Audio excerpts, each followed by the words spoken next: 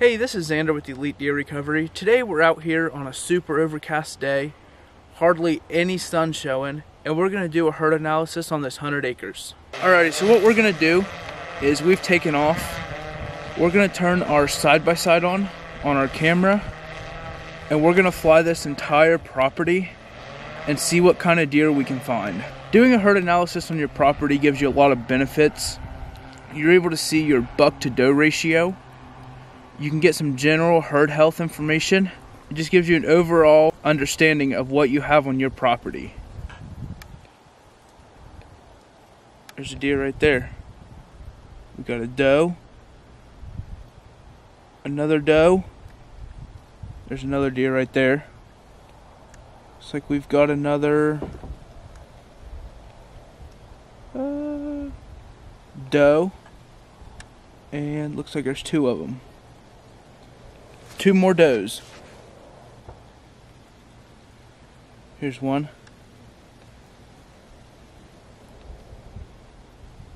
Got a buck. Not a shooter, but it's a buck.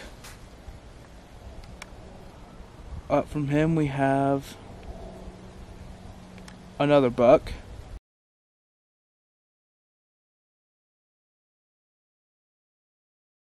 I'm predicting there'll be 5 bucks and 15 does is what I'm thinking will be on this property. Taking a guess. There's a deer right there. Looks like we've got a doe.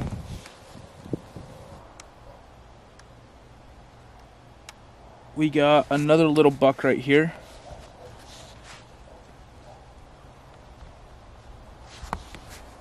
There's 2 more bedded by him.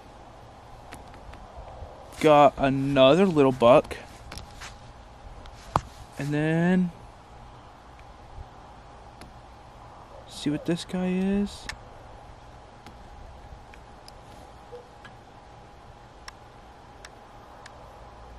Have to get a little closer to see him.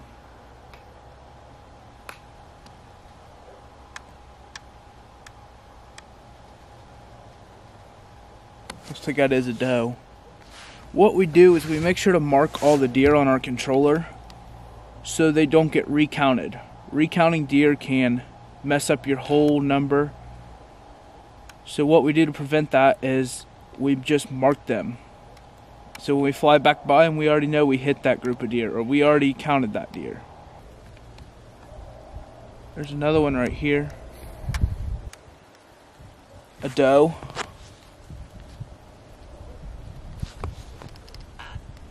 Another one right beside her. Another doe. And then one on up. Oh, there's 5, 6, 7, 8, 9 deer here. We've got doe.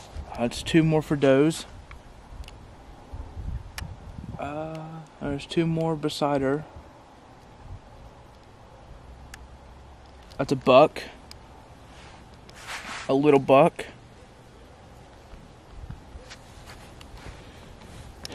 And then behind him he has another little buck. So one of the bucks we just found looks like it already has some looks like it already has a hole in it or something of some sort. Looks like he pulled through a shot. That's what it looks like.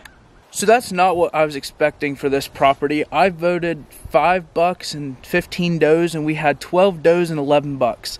Nothing was a monsters, but there's some definitely nice deer, and they'll definitely be nice next year.